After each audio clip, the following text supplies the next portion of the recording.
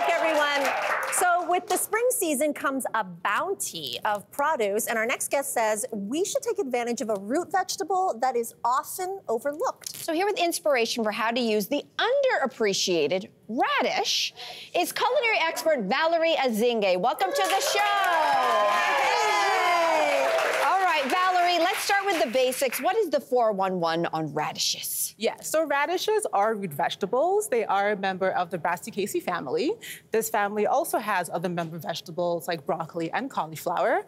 Radishes are in season from May up until early September. Yeah. And there are many different types of radishes. You've got pink radishes, for example, which we have here today.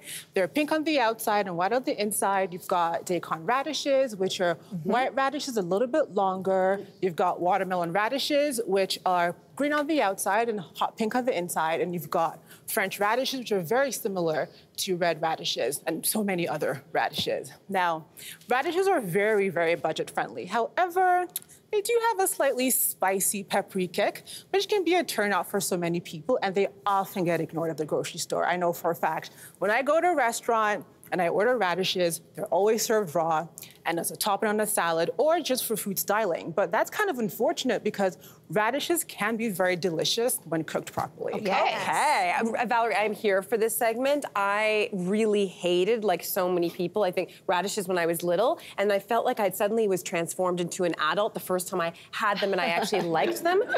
They threw them into a salad. I just thought, oh, I'm adulting here.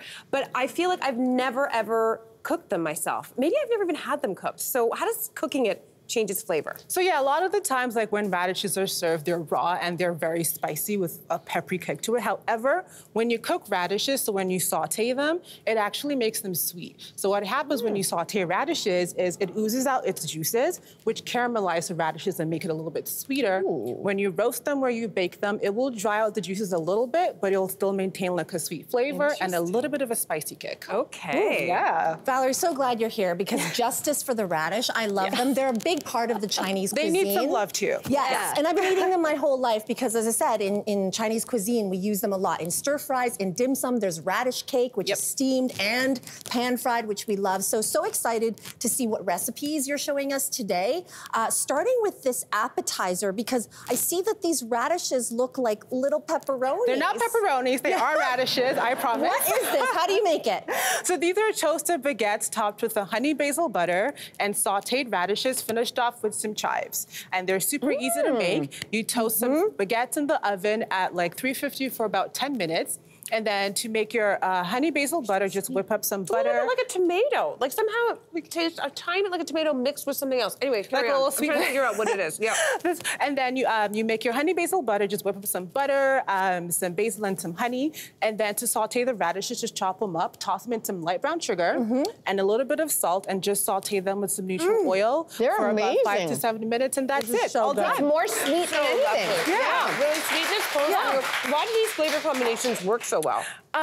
So I use salted butter to make the honey butter basil only because the saltness in the butter cuts into the sweetness of the radishes and balances out the honey as well. The herbs from like the basil and the chives give it a little bit of freshness. And yeah, you're getting a good balance of like sweet and savory going on here. And I may add, this pairs really well with a glass of rosé. All right. Oh, okay. Yeah. Okay, let's move on to the next dish because you have a creamy radish and potato soup. Yes. Which, like, I didn't even know that you can put that into radishes into a soup. So take us through this. You absolutely can. So this is perfect for like those warmer months when you're craving some soup, but you want something light, super simple. Roast some radishes and some baked potatoes with some salt and pepper. And then once you do that, you want to combine some coconut milk and some broth with some onions, and then bring that to a simmer. Puree everything in a blender, your roasted vegetables and the coconut and broth, and boom, you have a soup garnished with some parsley. Super simple, good to go. I would never know that there's radishes in there. Like, I would just be like, potato, right? You just mentioned the coconut, the radishes, the roasted vegetables, this flavor combination. Why do those work all together so well? Like the radishes and the potatoes have two different textures and two different flavors. Radishes have a bit more bite to them and are a little bit sweeter. Potatoes are a little bit softer and a little bit creamier. So you bring them together. They're like a perfect marriage, in my opinion. You have the coconut, which adds a little bit of tropical flavor, and the broth helps to balance those flavors as well. Okay, so only the bulb of the radishes are what has been used in the recipes you're showing us today. Yes. So what if we want to not waste the tops? So if you're able to get fresh tops, you can absolutely throw them in a pesto. I usually make pesto with some basil, sometimes arugula for a bit of a spicy kick, but the tops work perfectly for pesto, or make a green butter. You could swap out the basil honey butter with a toasted baguette and just top it with some green butter using the tops. Oh, use every part of it. Use every part of it. No food waste. Okay, the last one is a galette, which you've made with caramelized onion and radishes. It's my favorite. Oh, really? Okay, so how did you make this? Super simple. So get a few sheets of puff pastry. You want to thaw them overnight in the refrigerator. Okay. And then you caramelize some onions in a pan with a little bit of sugar and a little bit of oil. Top it on the pastry sheet. Then top it with some sliced raw radishes. Finish it off with some goat cheese and some fresh rosemary. And bake it at about 400 for about 30 minutes. Okay, so this is my favorite so far. Do you consider this like a dessert or a main? I call it a savory dessert, only because I feel you're hitting all the senses here. You've got the buttery flakiness from the puff pastry, you've got the sweetness from the onions, you have a little bit of that spiciness and sweetness from the radishes, some tartness to balance out the rest of it with the goat cheese, and some freshness from the rosemary. You're getting the best of both worlds. It's so lovely. So good. So lovely. Yeah, this is amazing. Valerie, thank you so much for converting us all. Wow.